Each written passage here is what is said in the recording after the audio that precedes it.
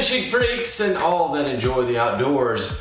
I'm LFG. We're back talking about some fall fishing today. The leaves are falling, the animals are scooting around in the forest, and if you're not in a deer blind, you need to be out there fishing. I sometimes like to refer to fall as the forgotten fishing times, because there's not nearly as many people out there fishing, but should be, because when that water tip starts dropping, they start feeding. So we're gonna be talking about fall tactics today, and I'm gonna take you out on the water.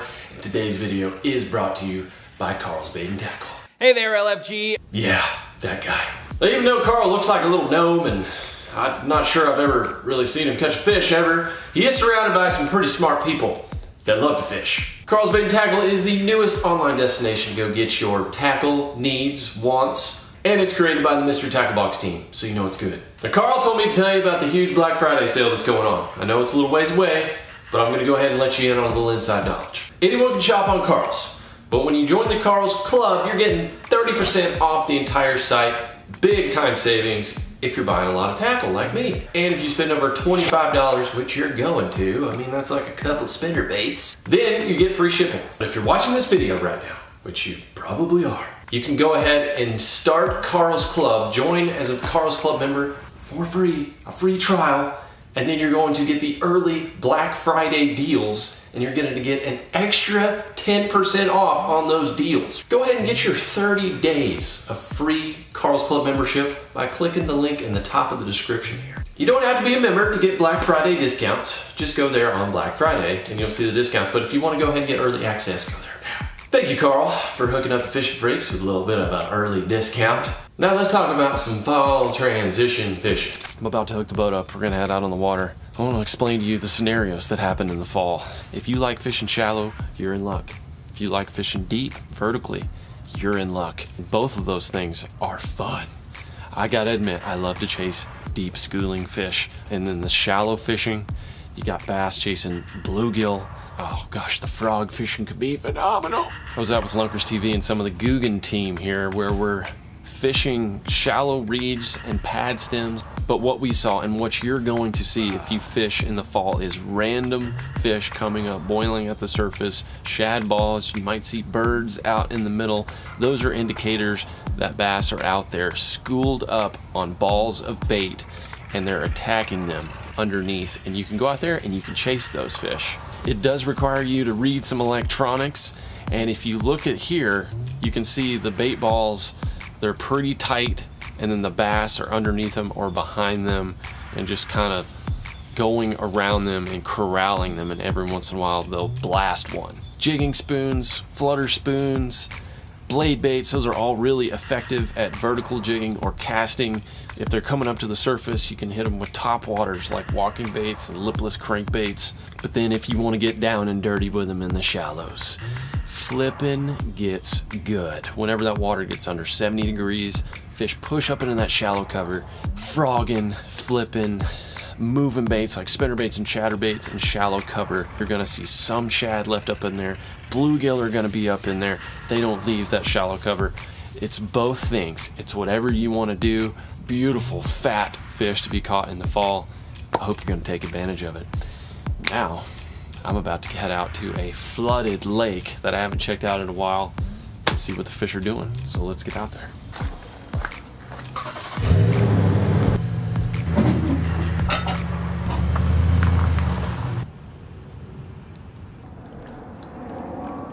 Dear goodness. I don't recall ever seeing the lake this flooded. Looks like we're gonna have to mount up, find ourselves another body of water, y'all. It's adventure time. A new day and a new lake. Another gate closed.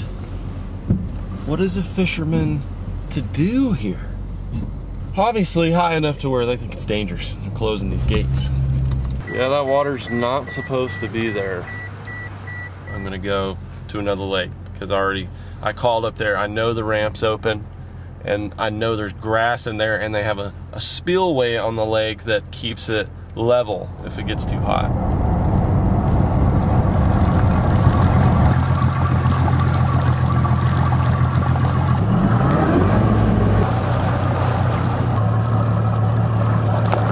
Dear goodness.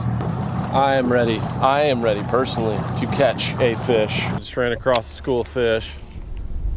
Kind of on this ledge. I want to see what they are. I don't know if they're white bass or I don't know what all they have in this lake.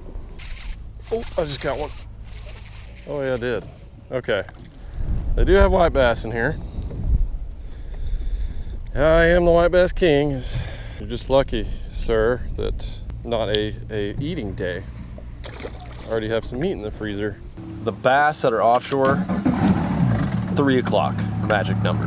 3 o'clock. If you find some offshore fish, they're not biting, wait till 3. Go back there. Let's go find some shallow veg and see if we can chop this salad up. This lake has also got some rocks, so I am gonna try a little square bill unit as well.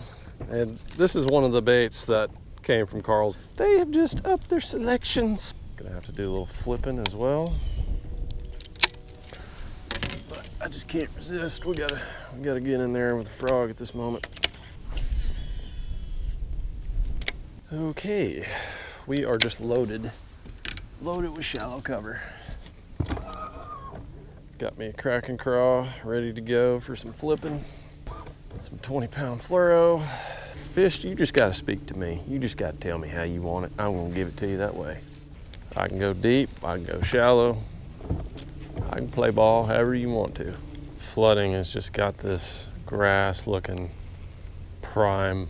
It's starting to die off. It's not as thick where you can get a lure in there. Kind of open close to the bottom, I would assume. Oh God, you're swimming with it. Took my daggone pinchers. Ooh. Right on the edge. That was a good bite too. Switch up colors a little bit. He hit it on the swim up, grabbed it by the pinchers, and I thought he had it. He was swimming. That's one of them good solid bites right there on a main link point that you just know it's gonna be a dandy. Oh, he's got it. Got him. Oh, he's tiny. Tiny, tiny. Yeah, right where you're supposed to be, but you are not the right size, my friend. Sorry to hit you so hard with that hook set. If you were anything like the last one, I needed to hit you hard. Okay, first bass bite. Came on the Krackin Craw. And another one, small one. Right there in that same area, just a little bit off. It looks like there was a small school. I just turned off the GoPro and I looked down at the graph. I saw there was a little piece of structure down there. It looked like it had a few fish on it. One good one. That was definitely not it. This could be the move here to get down and dirty one. This is not what I was picturing for a overcast day. Doesn't mean you can't dangle them on overcast days, but I typically like to chunk and wind.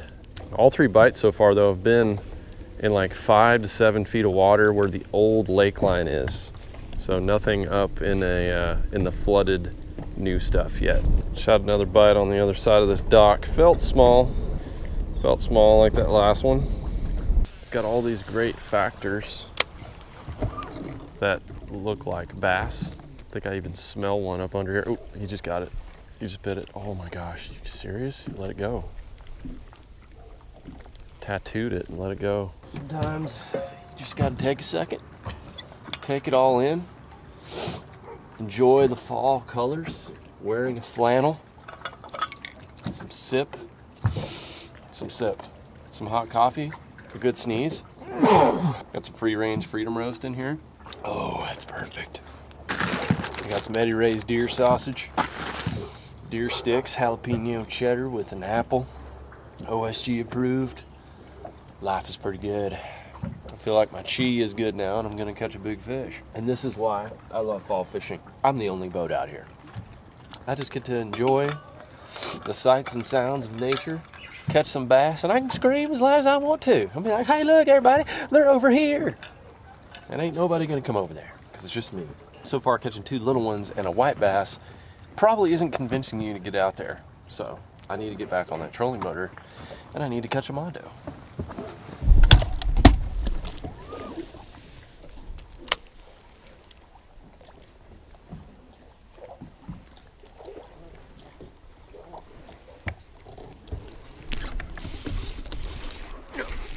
Oh, there's a decent one.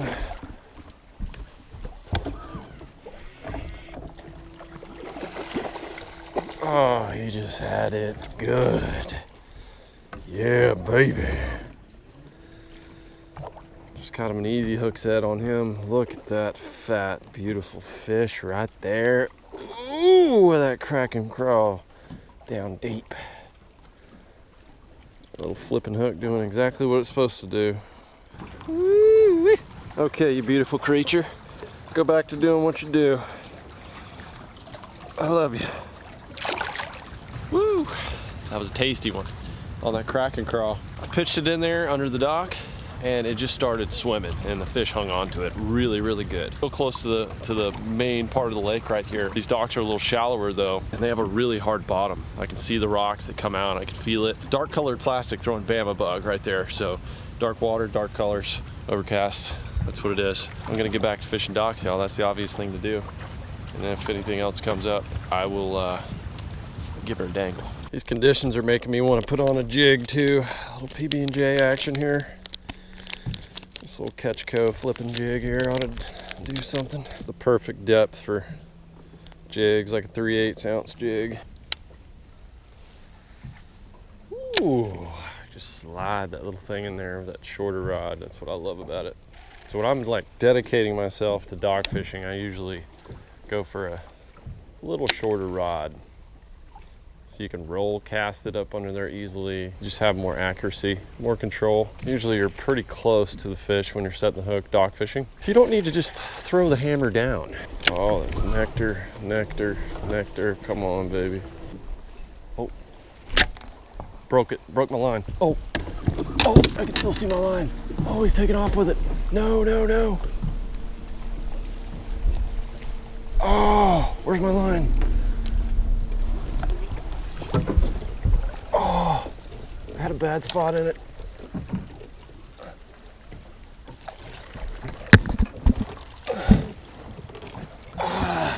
Tell you guys the story on that one. We were doing this golf course fishing. Rob comes over and takes his knife, cuts my line, retie my line and cast it out. Anyways, I'm trying to catch my line right now. The fish just took that jig and it was gone. I gotta thank Lunkers TV for that one. You guys do me a favor and go over to Rob's channel and tell him how much I enjoyed losing that fish.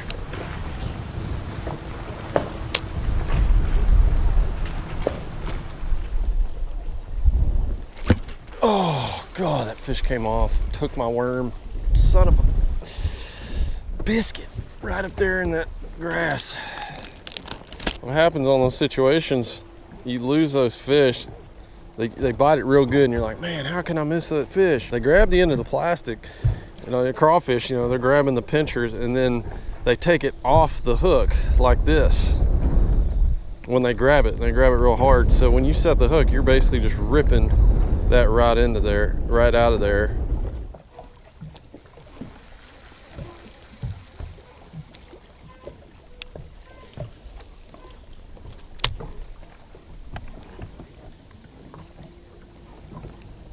Oh, there he is. Got it. That's a good one. That's a good fish. Oh, where's he going? Oh, how big are you, sir? Oh yeah, it's a big one. That's a big one. Oh yeah. Get up in here, baby. Ooh, that just makes the day golden right there. Look at that Krackin Craw. Thumped it so good, right in the same exact spot that I've been catching them all day. Ooh, I'd hate to see the last one I broke off. It's pushing 5 pounds. We're gonna let you go now. Oh, I love bass so much. Love the way they smell, love the way they look. Perfect environment right here. Go back to your dock, eat some more bluegill, get fat for the winter, and I'll see you next year, hopefully on a bed. Ooh, got to love it, baby. How amazing is that, y'all? A screaming hawk flying overhead. catching a nice 4.5, 5 pounder on a bait that you spent a long time developing with friends. It's beautiful, man. I love the outdoors. I love it so much. I love bass fishing so much. I needed that fish. I have really caught some big fish in the month of November on spinner baits, chatterbaits, big worms, and then jigs and craws around docks. Around docks, brush piles, when they start hunkering down into that structure. I'm gonna try to catch another one, but that sure was fun, y'all. What a moment. Love it. Instagram worthy, you betcha. Gotta love the great outdoors, man. Should be one in this stuff, this grass that's really close to deep water. It's prime. It's a prime looking spot. This right here, there's a log. Ooh. Oh, one's got it. Got it. Yeah. Called it. Gotta love it when you can call it. There might actually be another one right there. There's a log that comes out, and then that grass is coming out, and it's just close to deep water. When you dangle hard for a long time and you just get a bite gradually, you start really studying, why did I get that bite? You know, why was that fish there? And then you replicate and replicate, and it becomes a pattern, and then you just kind of know, like, all right, I don't even need to fish over here in this water. I just need to focus on this cover, this depth. Just put it right there. Another tasty laydown in perfect depth. Let's put it between the cracks right there and see what happens.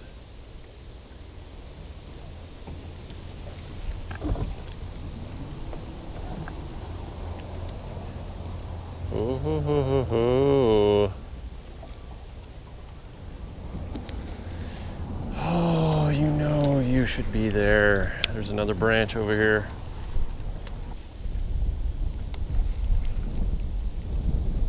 Wow, I'm honestly shocked I did not get. Oh, there he is. Oh, I was about to say. I was about to say, I would be shocked if there wasn't a bass on there. He was just out a little bit deeper on the end. Woo-hoo-hoo-hoo.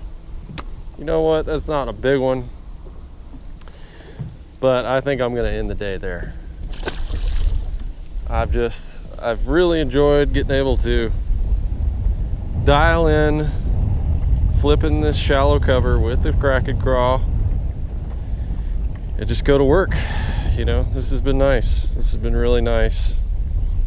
Our journey ends here today, fishing freaks. Very similar pattern as to what I saw on the other lake that I showed you first. I didn't quite see the schooling activity out there as I did at the other lake, but same thing with shallow vegetation around 5 feet.